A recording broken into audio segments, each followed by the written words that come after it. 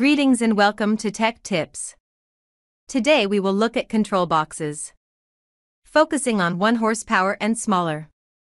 Today we will answer the age-old question: what is the difference between cap run and induction run boxes? So, breaking out my crayons, you see here a simplified drawing of a stator with no windings. So, drawing some in. There we go. Did I miss some? No, I only drew the main windings. Why am I pausing here? To explain how a single-phase motor works. Unlike a 3-phase motor that always have all windings engaged. To start a single-phase motor, we need to imitate a 3-phase motor. This is where the missing start windings come into play. In a single-phase 3-wire submersible motor, the starting components are in fact in the control box. And the number 1 selling control box for a 1 horsepower or smaller motor is a cap start induction run control box. Number 1 reason it sells the most. It's cheaper, but offers no real benefit for the motor. You see, once the motor is started, the induction run box turns off the start winding, leaving a proverbial gap in the motor, which in turn causes the motor to run higher amps and hotter. This gap can also be heard by many as a harmonic noise while the pump is running. You see, the start windings are needed to jump the pump into spinning. Once it is spinning, the main winding can keep the motor and pump spinning, but there is a better way. Now we see the complete motor with start and main windings. So how do you keep the start windings engaged? And what does it do for the motor? Let us look at the control boxes and see. Here we see a cap start, cap run control box. It has a start capacitor. These are typically black or dark brown. It is in the circuit only a fraction of a second to start the motor and then falls out of the circuit. The relay, the rectangular box, controls the start function. Now in a cap run box, the relay would switch from start to run function and engage the run capacitor. What is the run capacitor? It is the metal-encased capacitor seen here.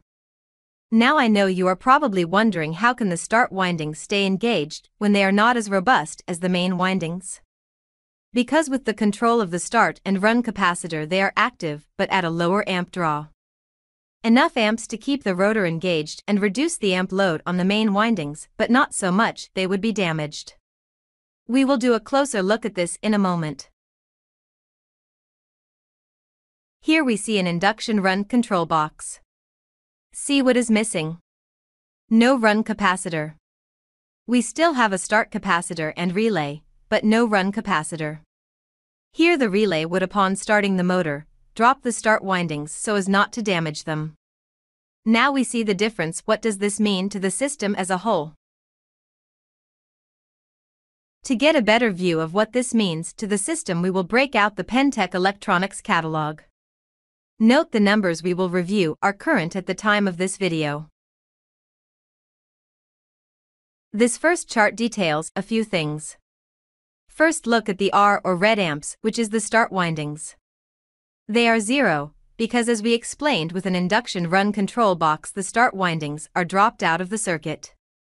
Now let's note the amps. Full load amps on the Y or yellow and B or black line are 8.1. Service factor amps show 9.4. Another point of data to point out is watts. Full load, the watts consumed is 1215. Service factor watts are running 1620. So how will the run capacitor impact the system? Looking at the data for the capacitor run control box, you will notice the red or start portion of the windings now show an amp load.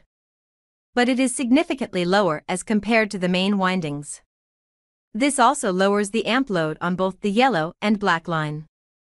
It should also be noted that the watts consumed are lower. Granted, the full load amps are only lower by 50 watts, but that is a savings in power consumption. It is also important to understand lower amp draw means less heat in the motor, which is better for the windings. Now I am sure you are asking, how can this be? The motor has to be different, right? It cannot be as simple as what kind of box I am installing. The answer is yes, it is all determined by the control box for 1 horsepower and smaller motors. This chart shows the part numbers are shared between the two types of control boxes. The chart further shows the winding resistance is identical. It is all in the control box installed. The capacitor run box also impacts the fuse sizing.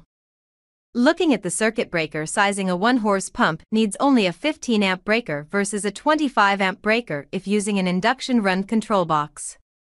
So, if it can impact the breaker size, what about wire sizing?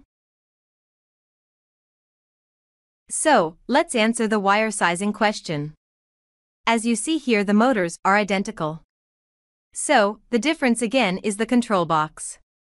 And as an example, if the complete wire run to the pump was 275 feet, if you were using the induction run box, you would have to jump to 12-gauge wire, and your savings on the control box could be lost to the cost of the heavier gauge wire. So yes, the type of control box does impact the size and run of wire. So, what are the advantages really of the induction run box? Well, besides upfront cost.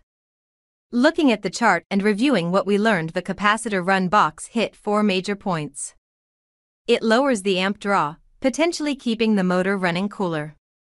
Lower watts consumption, which can have a potential cost saving, for example, in an irrigation project.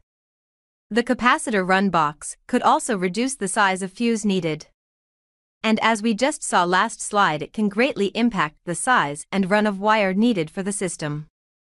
So, in the final analysis, is it really worth saving a few dollars on the control box when you could give the customer a better system? How do you possibly get the customer to spend a little more? That answer to that is just what we talked about these last few minutes. Give the customer good information and a choice, and don't be surprised when they are willing to spend the extra dollars.